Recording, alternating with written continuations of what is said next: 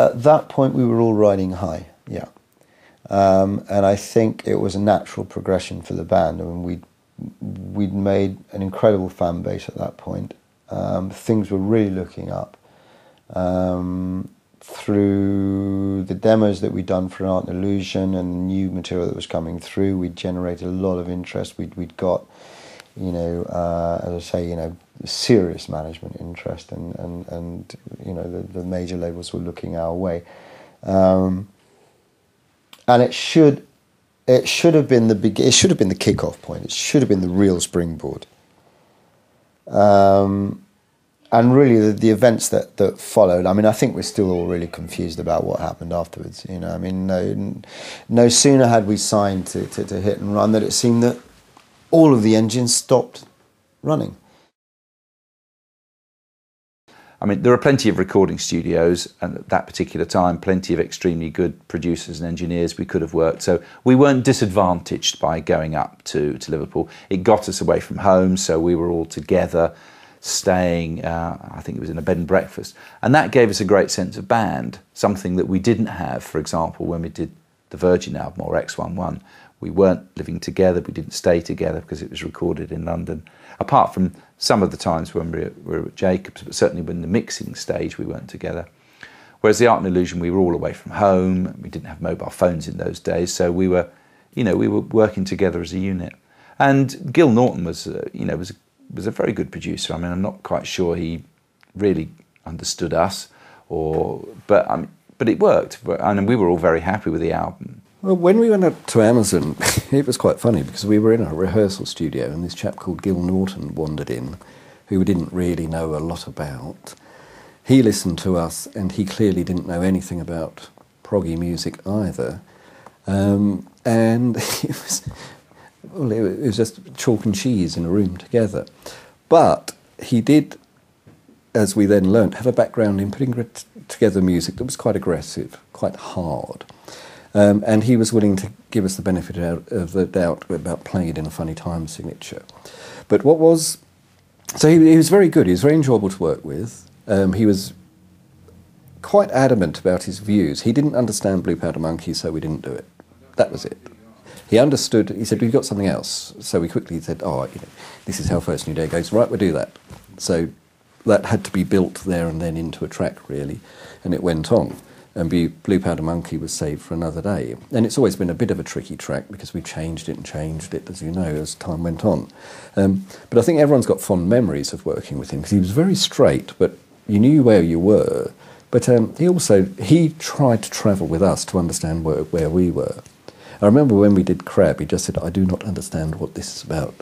And I said, well, it's a bit of something that's about 15 minutes long, and we just lumped two bits together, a bit like Beethoven's Ninth Adagio, and you get what you get.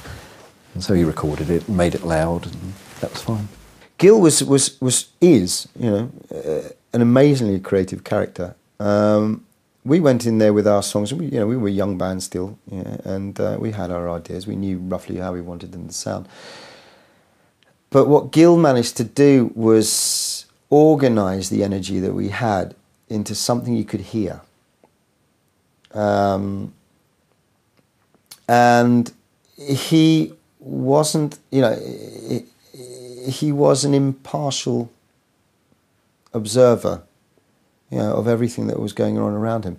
So he wasn't, you know, particularly a vocalist, you know, producer or a guitarist producer, which so often you find. He was very much a holistic man. He could hear the whole thing, and I think he really did manage to get out of Art and Illusion what we were looking for, you know, and more. I think it sounds pretty good.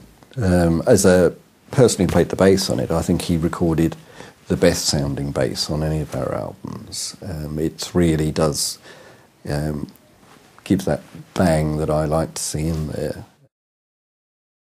The album got some support and it made the charts. It went in at 88, went up to 83, and then the distributor went bust that week, which was a bit unfortunate.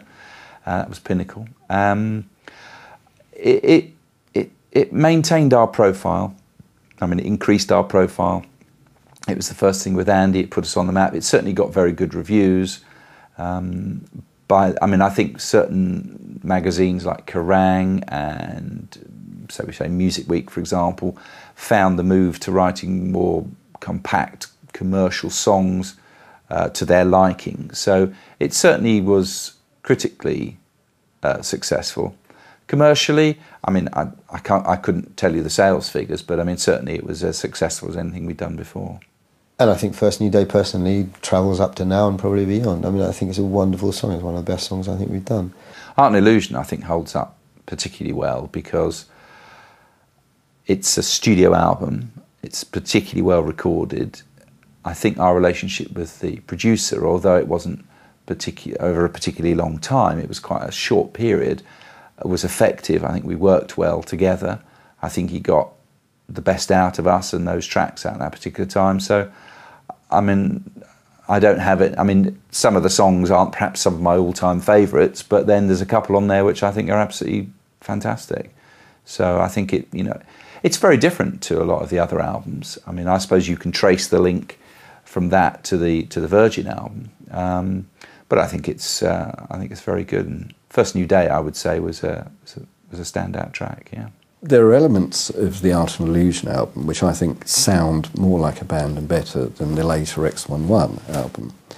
And again, it's the thing we're now looking at going forward with the band, is to make sure that we get that thing that's been there from the very early days, that sort of punk stroke metal-y edge that is also proggy at the same time. And that's really what Twelfth Night music has always been about.